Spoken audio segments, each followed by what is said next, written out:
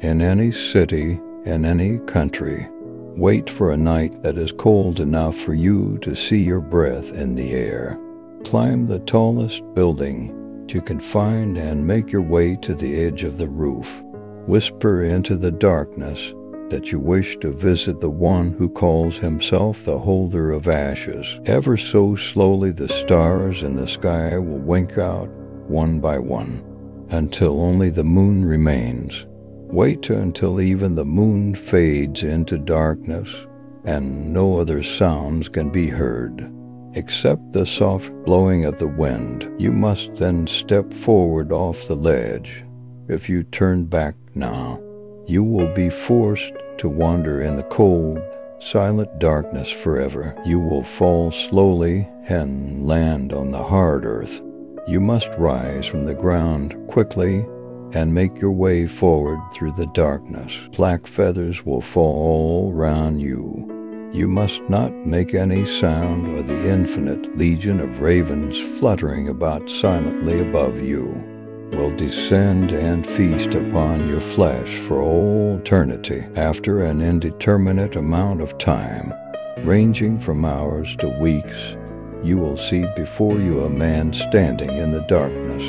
He is old and wrinkled, wearing nothing but a brown loincloth. As you near him, you will see he has black feathers stapled roughly into his skin over the entirety of his body. He will stand silently with his head bowed. As you approach, the feathered man will slowly raise his head.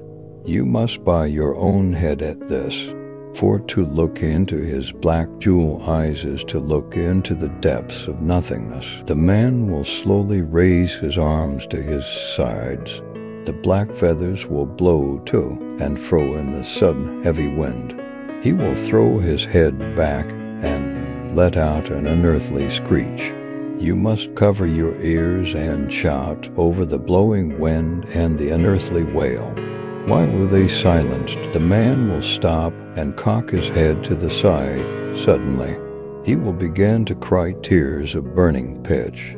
His body will ignite in crimson fire, and you must quickly look away, else the flames leap hungrily and consume you as well. Wait until the man is nothing more than ashes. Then sweep through his remains. There you will find a small black statue of a raven with its wings spread wide, made from the compressed ash. When you pick it up, you will find yourself at the foot of the building from which you jumped. The statue is object 175 of 538. When the time comes, it will rise from its own ashes and sing the song that ends the earth.